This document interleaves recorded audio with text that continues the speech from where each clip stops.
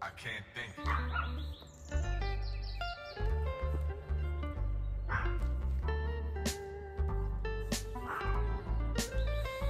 What am I supposed to?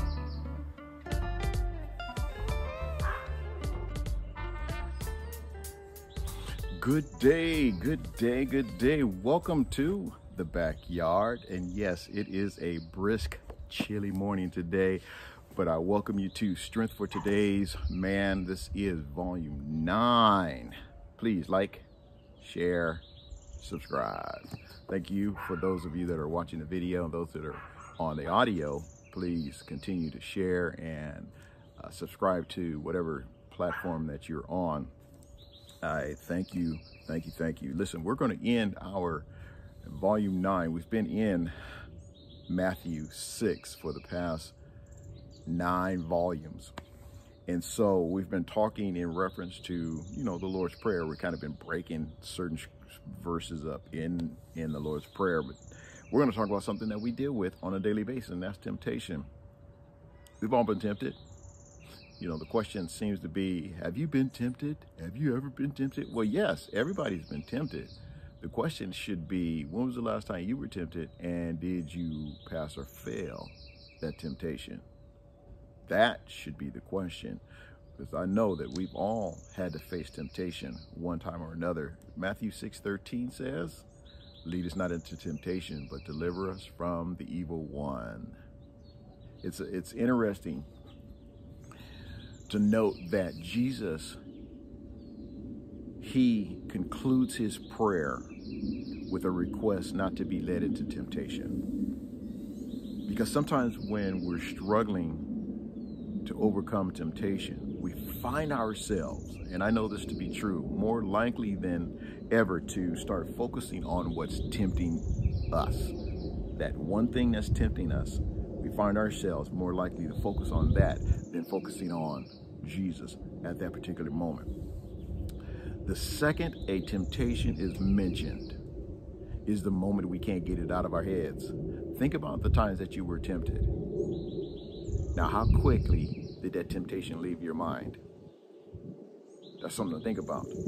Because the moment we're tempted, it seems to be stuck in our heads. And there's so many examples I can use.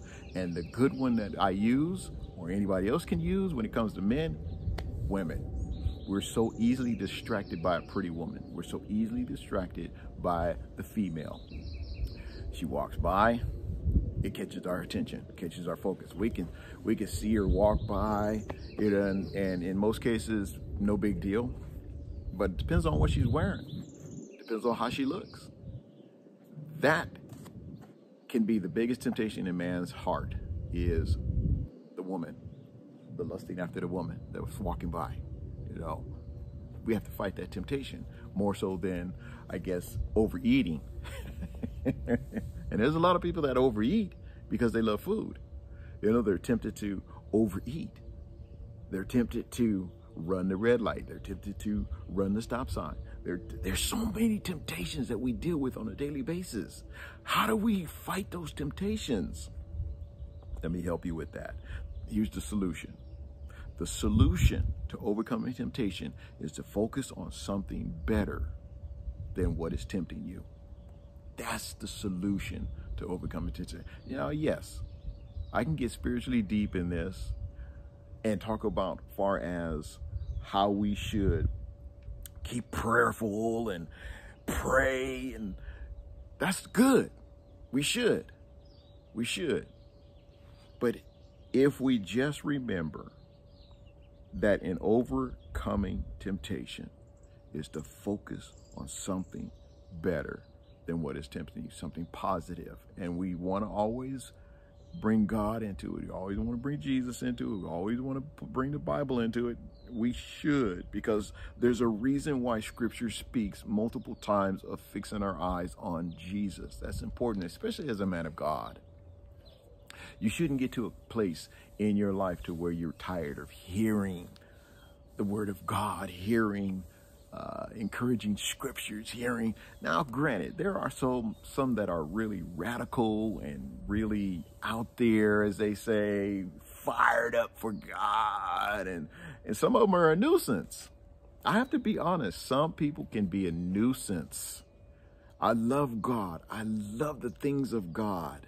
But there's times that I want to steal away. I want to go to the backside of the mountain and just, meditate on God for myself, pray, whatever it takes. Focus on Him. But then there's some people that are really just dogmatic and it really turns you off in the things of God. And even in that, we have to be careful with our mindset on that. When our eyes are fixed on Jesus, temptation becomes strangely dim. Why is that?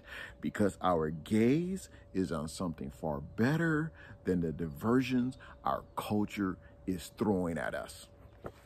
Our culture is throwing so much garbage at us. Look what's happening on the news.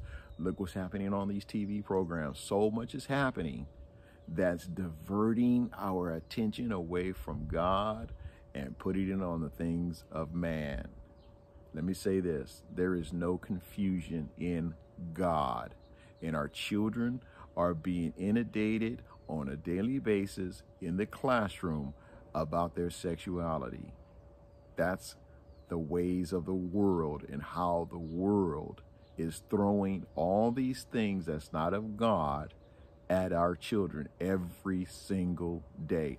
And that's why it's so important for you as a father, you as a dad, you as a man, to be strong in your walk, be strong in your faith, and know that God is God. We need to keep our attention on Him. Keep your gaze on something far better than the diversions the culture is throwing at you. Our gaze is on the one whom our hearts truly crave. Your heart has to crave God. Temptation is hard. To be honest, temptation can be very hard. But the victory is overcoming temptation. Here's a simple little prayer. It says, God, you are worthy of my complete focus. Help me to see you in your power and strength today. May I get a glimpse of you and your love. Then I will not slip into distraction. Keep your focus on God. Keep your mindset on God. This has been Strength for Today's Man, Volume 9. And I'm Malachi Mitchell. Be blessed.